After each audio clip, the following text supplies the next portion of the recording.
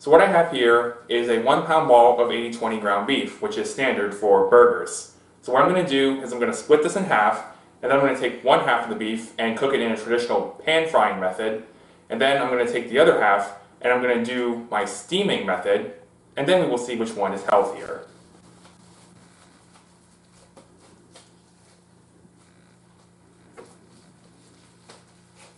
Alright, so here we are. Alright, so our next step is to cook these bad boys. So we're going to start with this one, which I'm going to do a traditional pan fry on. Okay, so now we are about to cook our burgers. Now, for the sake of showing you exactly what is in this burger, I am not going to season it, and I'm also not going to put any oil in the pan. So we can have an unadulterated example of what exactly is in this burger.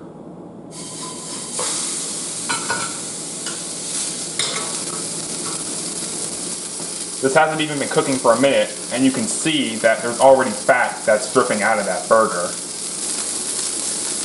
If there's this much grease coming out on one side of the burger, I think you can imagine how much will come out of the other side.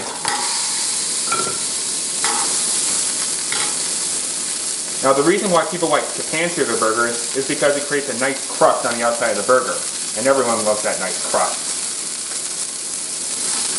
Alright, so we're ready to flip this burger again.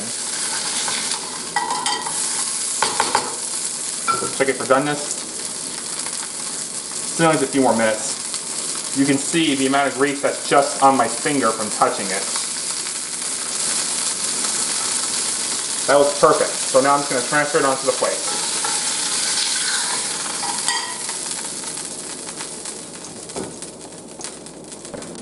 So here's the fried hamburger, just resting. And on the plus side, it's got a great crust to it. It smells great. But you can see all the grease around there, and even on the bottom, that's all grease. And if I press on it, you can just see all the grease coming out of it. Now, some people may call this a juicy burger, but let's face it, it's a greasy burger. Now, you may be asking yourself, what's the difference between pan frying and steaming? Well, instead of cooking this burger in a hot pan, we are instead going to cook it using hot steam. And I'm going to show you exactly what you need to accomplish that. So here's the setup I typically use when I steam burgers. It's just a lid, a steamer basket, and a pan with a small amount of water in it. Easy as 1, 2, 3. So why is this healthier than pan frying a burger? Well, there is only a small amount of water in this pan, so when it boils, it doesn't actually touch the meat. The steam will cook the burger, and as it's cooking, all the grease will drip out through these holes and into the water. So at the end, you're left with a well-cooked, juicy burger, but without all the grease. So let's turn up the heat and get that water boiling.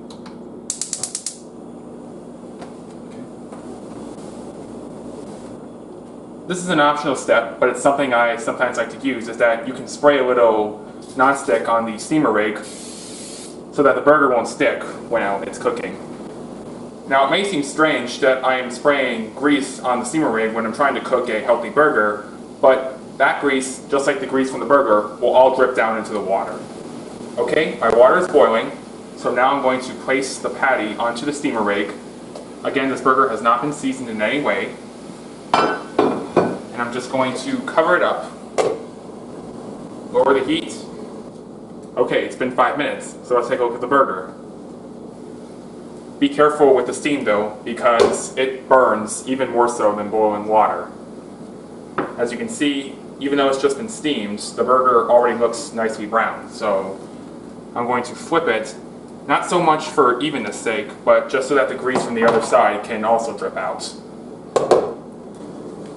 So we'll give this about 8 more minutes, and then we'll check it for doneness. Okay, it's been 8 minutes, so let's check on the burger. Ah, it looks perfect. So now I'm just going to transfer this onto the plate.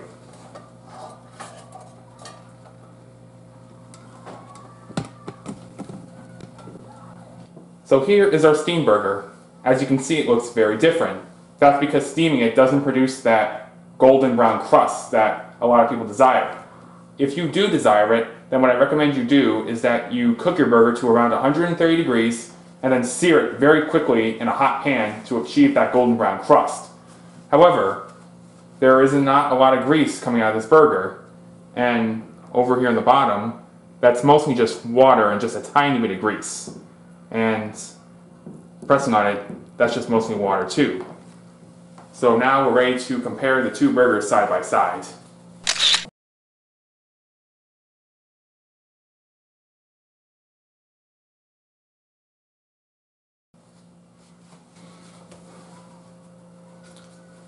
So you may be wondering, where did all the grease go in this burger? Well, with the pan-fried burger, all that grease just stayed in that pan and just got absorbed into the burger. Let's find out where the grease went with the steam burger. So now I'm going to take the steamer rig off and show you exactly what is in this water. There is a lot of grease in this water along with a bunch of other fun stuff. But let's put this in a measuring cup so that you can get a better view on exactly what's in here.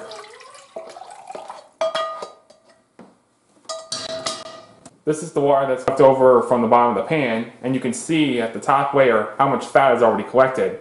What I'm going to do now is refrigerate this so that the fat coagulates, and you can see exactly how much fat that could have been in your pan and on your burger.